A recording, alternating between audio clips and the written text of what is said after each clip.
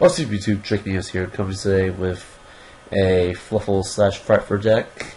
Now this is one of my Halloween themed decks that I've been using throughout October that I kind of feel is like very fun to play with. Now this is a non-competitive deck, but if you guys can make it competitive, help me by posting some suggestions in the bottom of the comment. Anyway, onto the deck profile.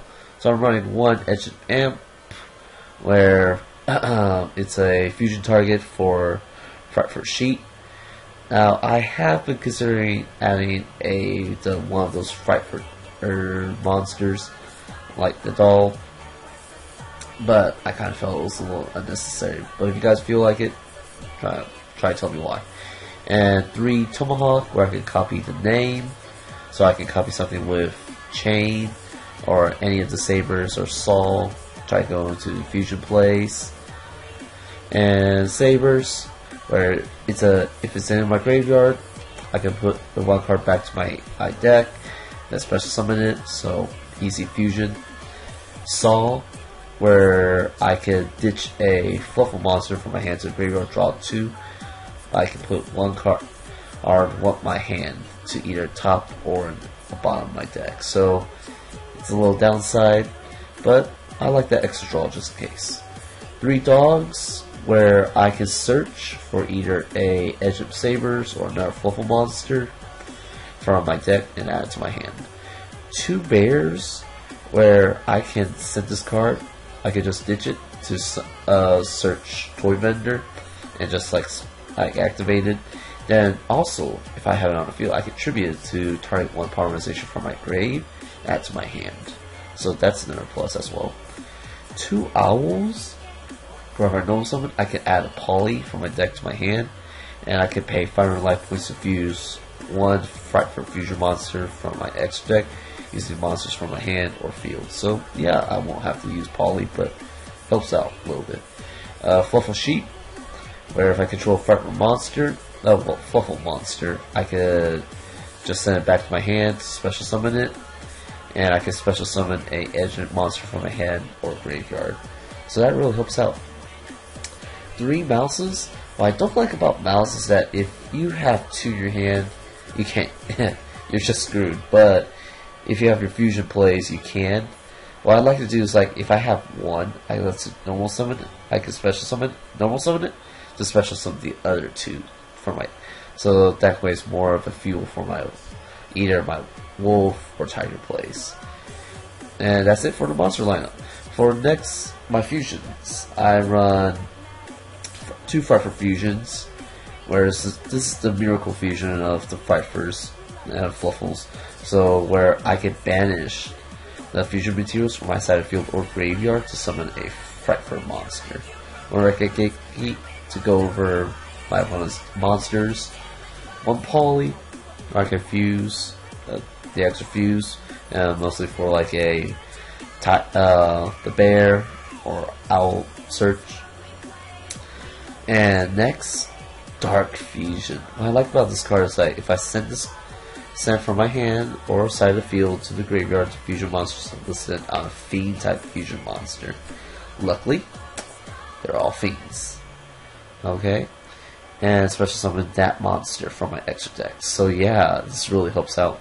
And also, the second sentence.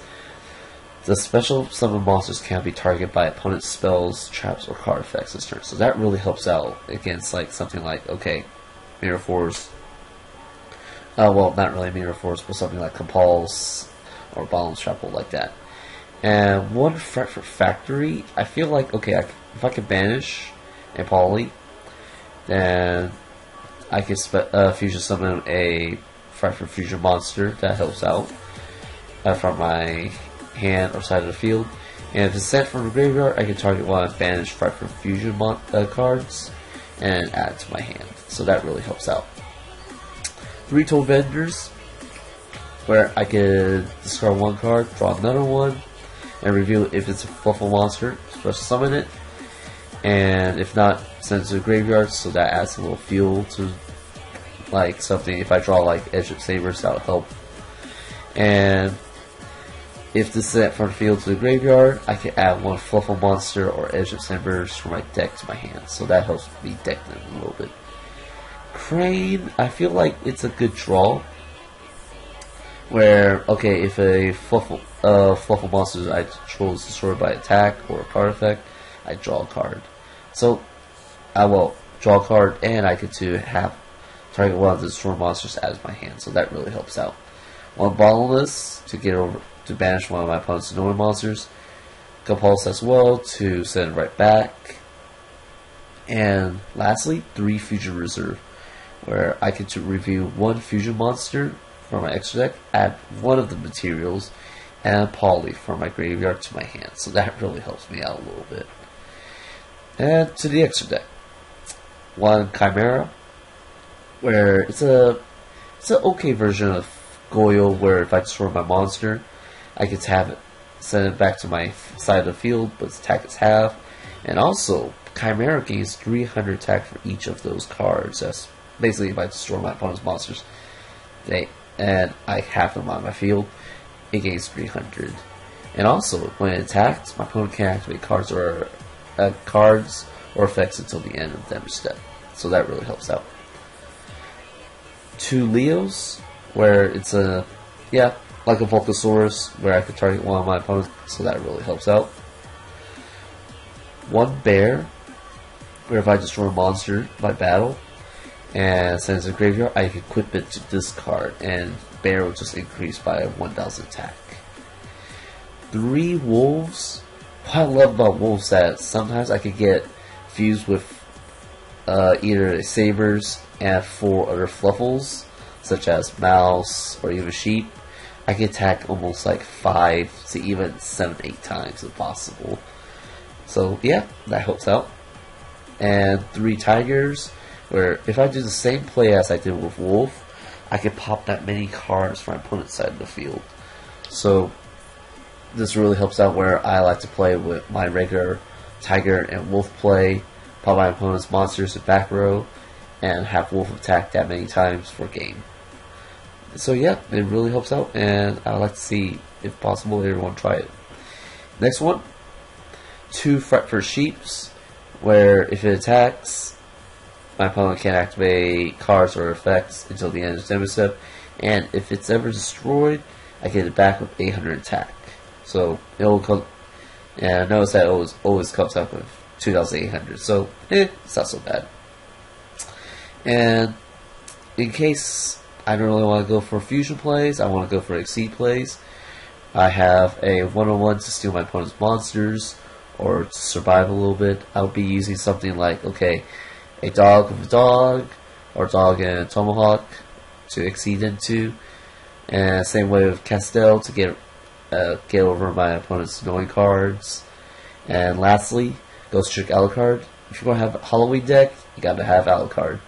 So I like to have Alucard here, where if possible I can have Sabers or Saw together, or any of the Edgent monsters like that with Bear. Okay, so yeah. And also, I've been getting suggestions on design Frightfur, where everyone's saying like it's a Call of the Haunted. I kind of feel it's really not unnecessary, but if you guys feel it's necessary, go ahead and add it. I've tried, and it's sometimes good, and sometimes it's bad. So, to me. But yeah, if you guys have any suggestions, post it down in the comments section. And this is Drake News, signing out. Take care.